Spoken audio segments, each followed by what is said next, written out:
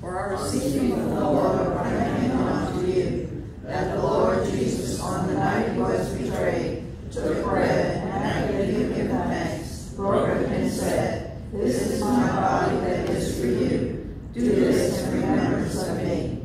In the same way also the chalice after supper, saying, This chalice is the new covenant in my blood. Do this in remembrance of me.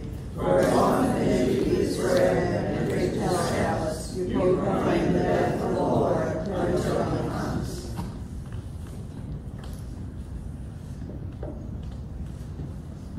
In the name of the Father, the Son, and the Holy Spirit. Amen. The grace of our Lord Jesus Christ, the love of God, and the communion of the Holy Spirit be with you all. And with your spirit. Nice to see you all this morning. Today we're offering the Mass for Wilfred Prados. Let us begin by calling to mind our sins.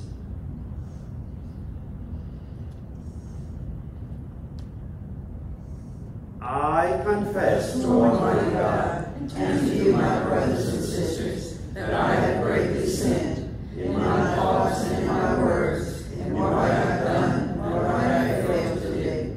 Through my fault, through my most grievous fault. Therefore I ask Blessed Mary, the Virgin, all the angels and saints, and you, my brothers and sisters, to pray for me to the Lord our God. May Almighty God have mercy on us, forgive us our sins, and bring us to everlasting life. Amen. Lord, have mercy. Lord, have mercy. Christ, have mercy. Christ, have mercy. Lord, have mercy. Lord, have mercy. Please bow your heads and pray in silence for Wilfred Prados. O God, who are prepared for those who love you good things which no eye can see, fill our hearts, we pray, with the warmth of your love, so that loving you in all things and above all things, we may attain your promises, which surpass every human desire, through our Lord Jesus Christ, your Son, who lives and reigns with you in the unity of the Holy Spirit, God, forever and ever. Amen. A reading from the second letter of St. Paul to the Corinthians, chapter 11, verse 18 and 21 through 30. Brothers and sisters, since many boast according to the flesh, I too will boast.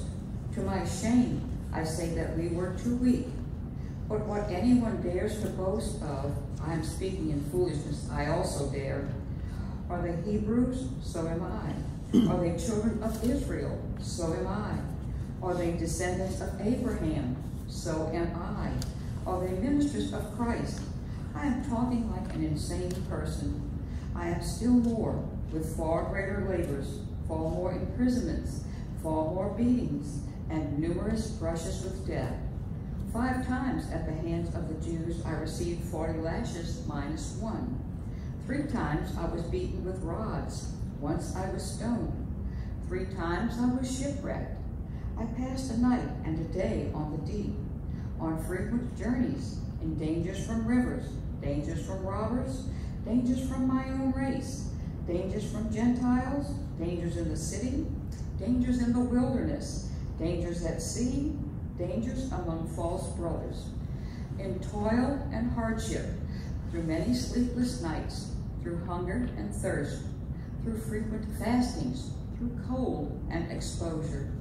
And apart from these things, there is the daily pressure upon me of my anxiety for all the churches. Who is weak? And am I not weak? Who is led to sin? And am I not indignant? If I must boast, I will boast of the things that show my weakness. The word of the Lord. Thanks be to God. Responsorial Psalms number 34. From all their distress, God rescues the just. From all their distress, God rescues the just. I will bless the Lord at all times. His praise shall ever be in my mouth. Let my soul glory in the Lord. The lowly will hear me and be glad. From all their distress, God rescues the just. Glorify the Lord with me. Let us together extol his name. I sought the Lord, and he answered me, and delivered me from all my fears. From all their distress, God rescues the just. Look to him that you may be radiant with joy, and your faces may not blush with shame, When the poor one called out, the Lord heard, and from all his distress he saved him. From all their distress God rescues the just. Please stand. Hallelujah, hallelujah, hallelujah. Blessed are the poor in spirit, for theirs is the kingdom of heaven. Hallelujah, hallelujah, hallelujah. The Lord be with you. And with your spirit. A reading from the Holy Gospel according to Matthew. Glory to you, O Lord. Jesus said to his disciples, "Do not store up for yourselves treasures on earth, where moth and decay destroy and thieves break in and steal, but store up treasures in heaven, where neither moth nor decay destroys, nor thieves break in and steal. For where your treasure is, there also will your heart be. The lamp of the body is the eye. If your eye is sound, your whole body will be filled with light. But if your eye is bad, your whole body will be in darkness. And if your light in you is darkness, how great will the darkness be?" The Gospel of the Lord. Praise to you, Lord Jesus Christ. This Gospel reminds me of a good friend of mine. He's a priest up in Jackson, Father Jerry Hurley. He's in Flowood. Back in the day, Jerry in the seminary were in school together. Jerry is about 3 years ahead of me. And he came out to Mississippi as a deacon, and he did his internship. And then when they went back to the seminary, they would give the homilies to us. And I remember Jerry saying about this gospel, with a real Mississippi accent, not a Cork accent, he said, "Make your bank in heaven, not heaven in the bank." And that stayed with me all these years. And it's a very good point. The Beatitudes and the Sermon on the Mount is all about how to be happy. And unfortunately, the world tells us that what makes you happy is power, pleasure, wealth, or honor. But they are false happinesses. They won't bring you lasting happiness. Jesus makes clear what brings us lasting happiness. And St. Augustine said it best. God has made us for himself, and our hearts are restless until they rest in God. So really, what makes people happy is being close to God and having a personal relationship with Jesus Christ. And if you have Jesus, that's your greatest treasure. So store up your relationship with Jesus Christ. Amen? Amen. Let us pray. Let us pray for Wilford Prados, for whom the Mass has been offered. We pray to the Lord. Lord, hear our prayer. We pray for all who are sick. We remember especially Molly Jimenez, Deacon Roberto's wife. Also, Reese Spence is very close to the end of life. Chris Siffel, Marge Blaisdell, and the many people who have asked for special prayers. We pray to the Lord. Lord, hear our prayer. We have many people dealing with cancer, especially Terry's mom, Joy Swanson, and may they find a cure for all cancer. We pray to the Lord. Lord, hear our prayer. And people are still dealing with the coronavirus. We pray that people will find a way to stay safe from the virus. We pray to the Lord. Lord, hear our prayer. For the continued success of our church building project and for all the people that are working so hard on it, may God reward them. We pray to the Lord. Lord, hear our prayer. For the quad process as they continue to grow in their faith, and may they always know Jesus is our greatest treasure. We pray to the Lord. Lord, hear our prayer. We thank God for this day. We ask God to answer all our prayers through Christ our Lord. Amen.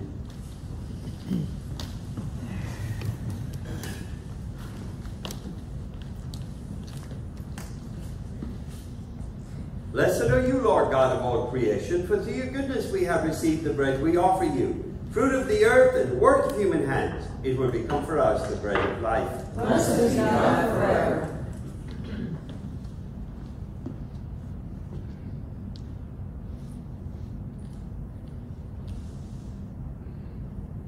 Blessed are you, Lord God of all creation, for through your goodness we have received the wine we offer you, fruit of the vine and work of human hands. It will become our spiritual drink. Blessed be God forever.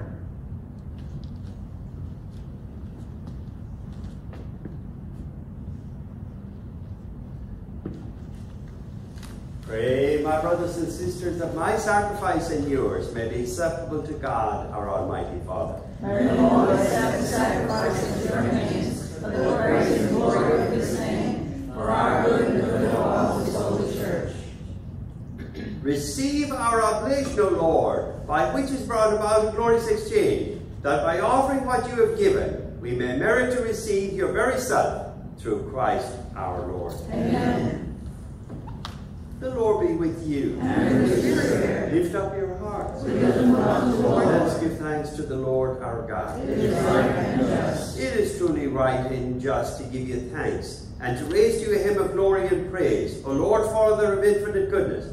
For by the word of your Son's gospel, you have brought together one church, from every tongue, people, and nation, and having filled her with life by the power of your Spirit, you never cease through her to gather the whole human race into one.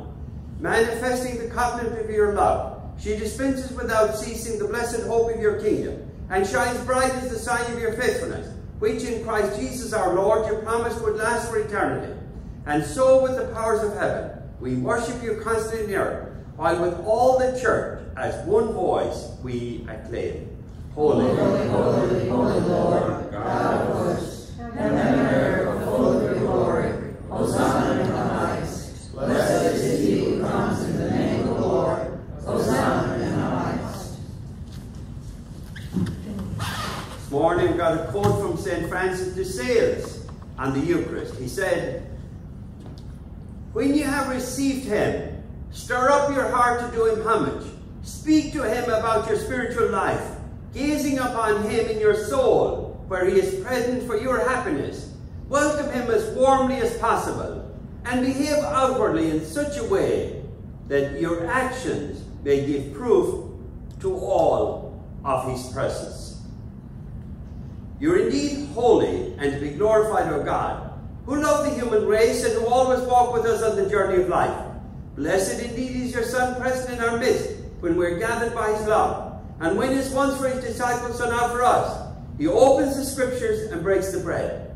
Therefore, Father most merciful, we ask that you send forth your Holy Spirit to sanctify these gifts of bread and wine, that they may become for us the body and blood of our Lord Jesus Christ. On the day before he was to supper, on the night of the Last Supper, he took bread and said the blessing, broke the bread, and gave it to his disciples, saying, Take this, all of you, and eat of it, for this is my body, which will be given up for you."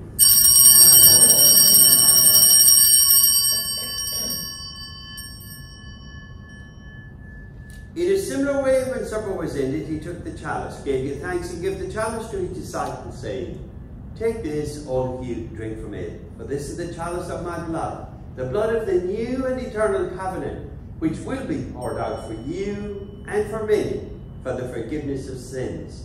Do this in memory of me.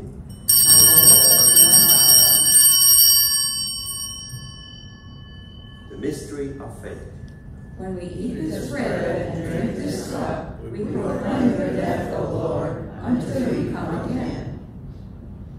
Therefore, Holy Father, as we celebrate the memorial of Christ, your Son, our Saviour, whom you led through his passion and death on the cross to the glory of the resurrection, and whom you have seated at your right hand, we proclaim the work of your love until he comes again, and we offer you the bread of life and the chalice of blessing. Look with favour on the oblation of your church, in which we show forth the paschal sacrifice of Christ has been handed down to us, and granted by the power of the Spirit of your love, we may be counted now and unto the day of eternity among the members of your Son, in whose body and blood we have communion. Lord, renew your church, which is in most holy Trinity, Past Christian. Strengthen the bond of unity between the faithful and the pastors of your people, together with Francis our Pope, Louis our Bishop, and the whole order of bishops, that in a world torn by strife, your people may shine forth as a prophetic sign of unity and concord. Remember our brothers and sisters who have fallen asleep in the peace of your Christ, and all the dead whose faith you alone have known. Admit them to rejoice in the light of your face, and in the resurrection give them the fullness of life. Grant also to us when our earthly pilgrimage is done, that we may come to an eternal dwelling place and live with you forever, there in communion with the Blessed Virgin Mary, Mother of God, with Blessed Joseph our spouse, with the apostles and martyrs, and with all the saints. We shall praise and exalt you through Jesus Christ, your Son. Through him, and with him, and in him, O God Almighty Father, in the unity of the Holy Spirit, all glory and honor is yours forever and ever. Amen. Amen. Amen.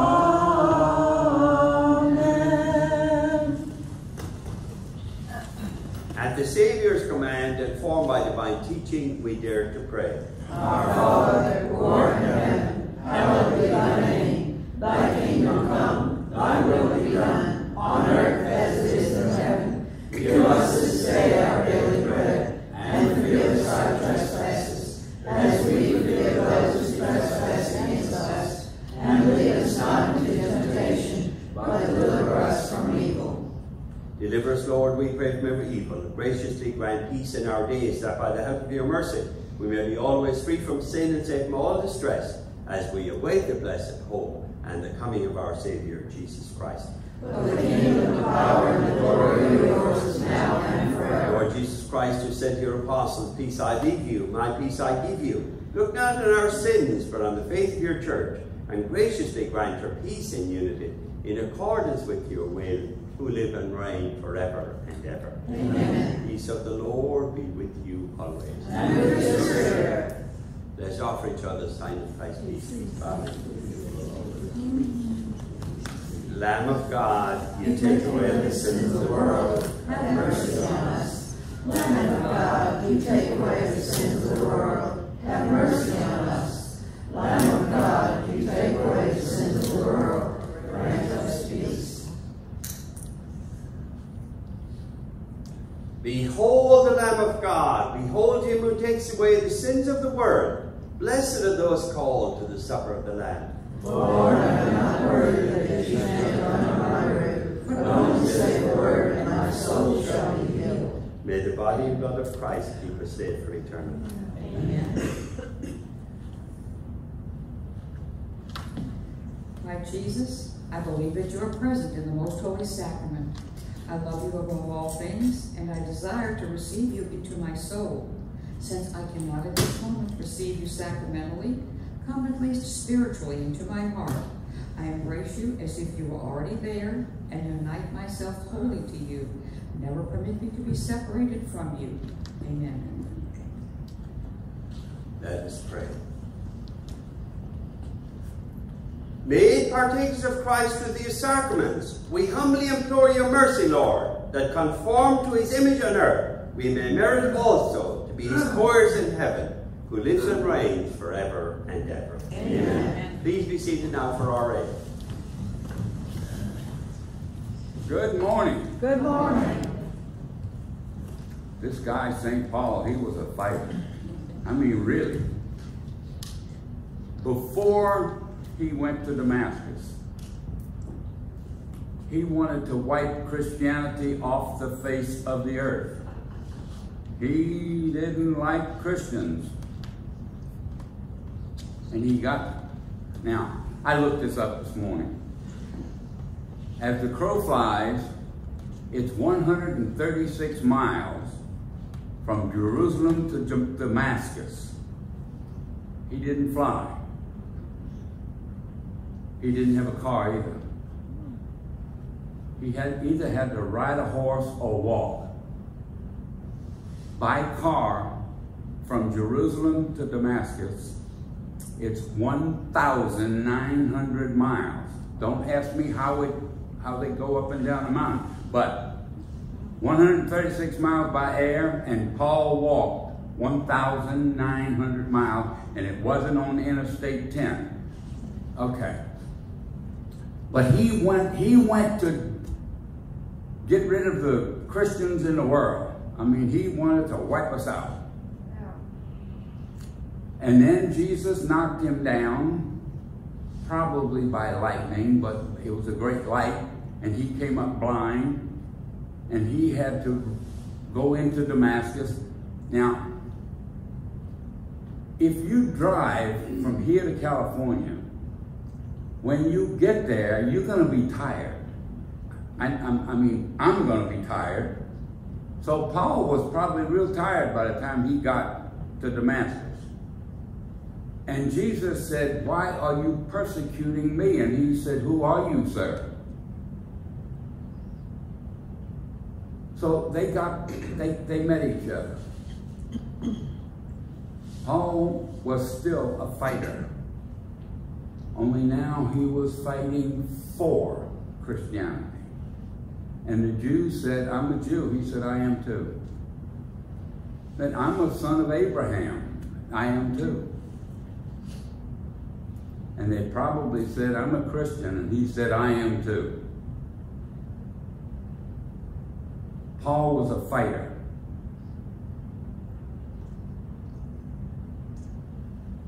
The guy over there, the Paddy, he says, "I'm a fighter, and I want you to be one too."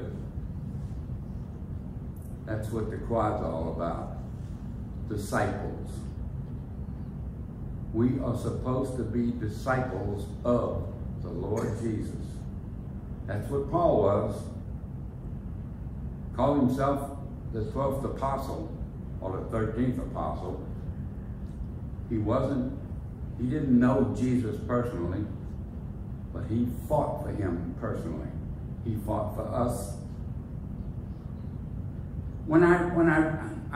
I've read this reading, I don't know, 10, 12, maybe 15 times. It reminded me of someone. And I didn't know if I was going to say this or not, but there was another man in my lifetime, in your lifetime, who fought for his beliefs. He fought for equality.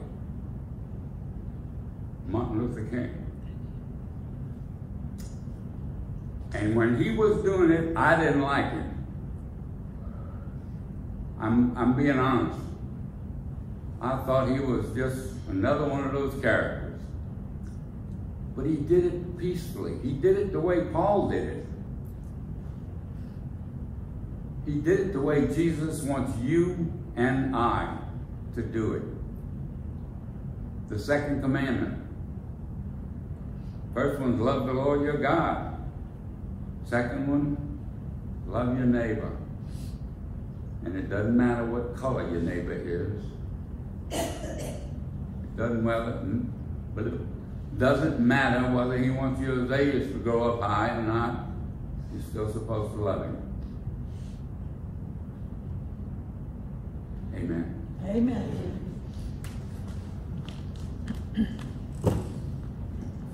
Very good, alright. Thank you. Got a cute email here. A pastor grew watermelons to supplement his meager income.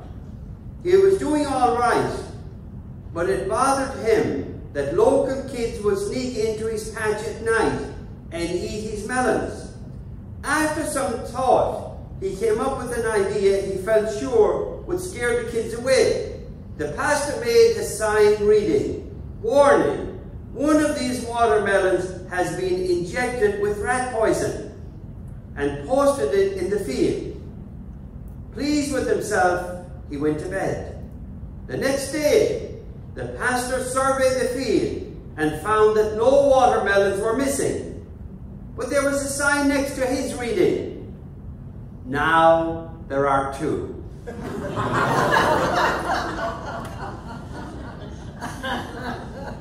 The Lord be with you. And may Almighty God bless you, the Father, the Son, and the Holy Spirit. Amen. Thank you for watching. Thank you for being here. Go in peace and make disciples. Let us pray the prayer to the Holy Spirit. Come, Holy Spirit.